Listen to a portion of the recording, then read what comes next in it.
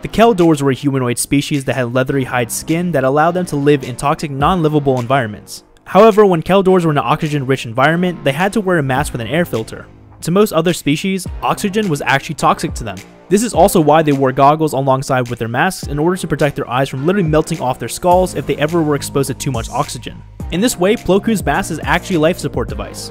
We're so used to seeing him this way, but here's a Kel Dor without goggles or a mask.